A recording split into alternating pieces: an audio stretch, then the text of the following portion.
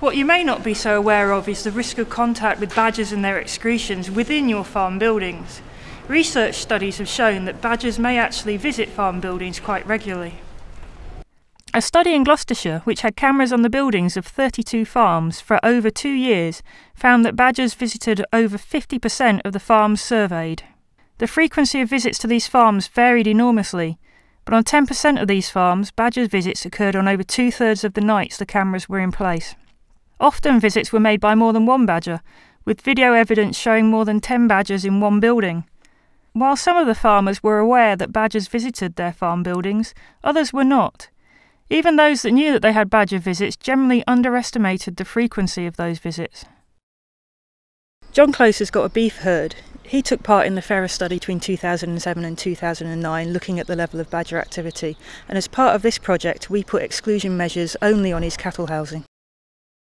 Fortunately, we were asked to be involved with the surveillance, the camera surveillance, and being involved with that made me realise just how important it is for biosecurity with stopping badgers going in buildings, because they are opportunists. They do go in, and I've seen them go in, and it is peace of mind. So were you surprised at the level of badger activity that the cameras showed you had? Oh yes, absolutely. Over the 2 years the cameras were surveilling, we had over 450 incidences of badgers entering the buildings, and I did know there were badgers going in, but not to that degree. The study also investigated a range of simple badger exclusion measures to see how effective they were at reducing the potential for direct or indirect contact between badgers and cattle. As you can see from this badger skull, a badger's head is actually quite small. It seems to be that if a badger can get its head through a gap, it can get into any building.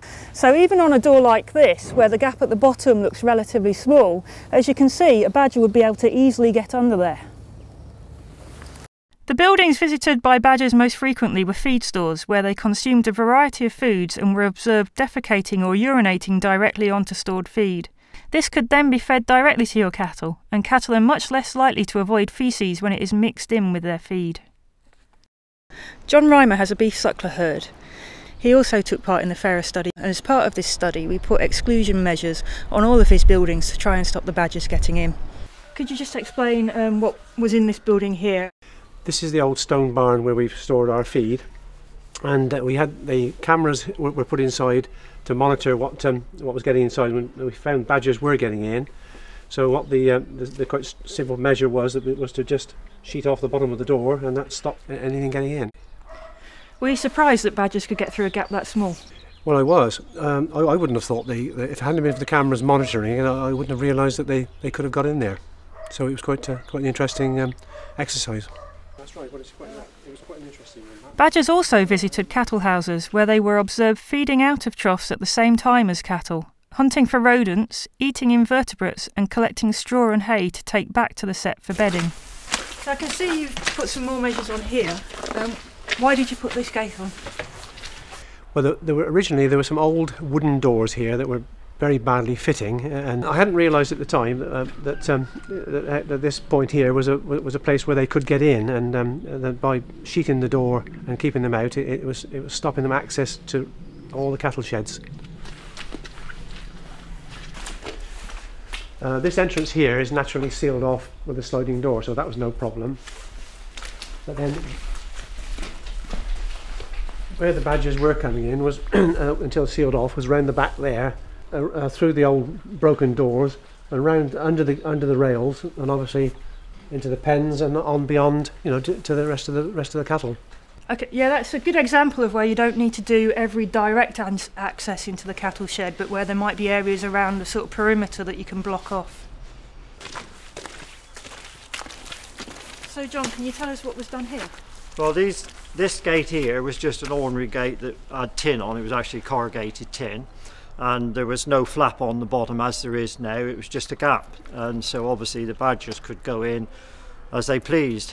And this gate here was just an ordinary railed gate with no tin on, so there again the badgers could go through.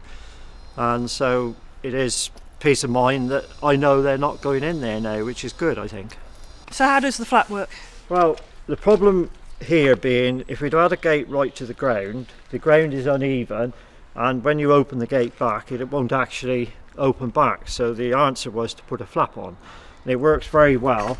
This bit of rope just enables me to lift it up and fold it up there, and then put a pin through the angle iron, and it's safe then. Did you know you had badgers going into your farm buildings? I have at night when I've been calving cows, etc. I've seen them about, and I've actually seen odd one in the building at different times, but you know, we also suspected they were going in. So this is great that, you know, we know we're keeping the badgers out now, and that is very good. I'm pleased. This here is part of what was done many years ago, but it's adequate. It keeps the badgers out. It seems to work.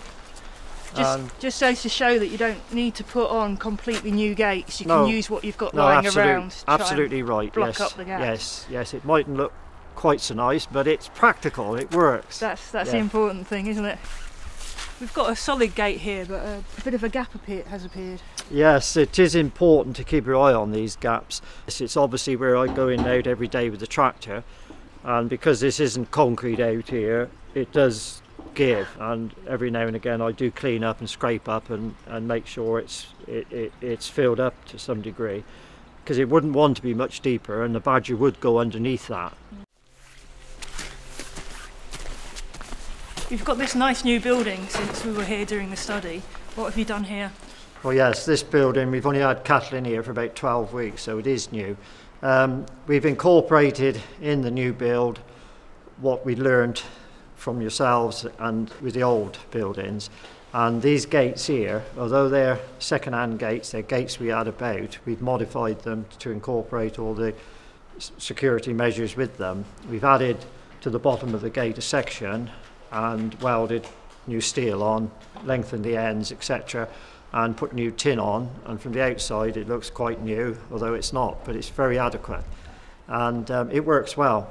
With the feeding passage gate we've gone right to the ground, but with the area that we clean up we've left a gap underneath, the same as the old buildings, and put a flap on. And you've got the concrete underneath this gate here, I see, so you won't have the same problem of having the tyre tracks making a gap. Absolutely. This is a purpose-built building, so we've tried to incorporate everything to combat any badger problems. It's easier to do in a new building, obviously. Yep, excellent. Looks good. Yes.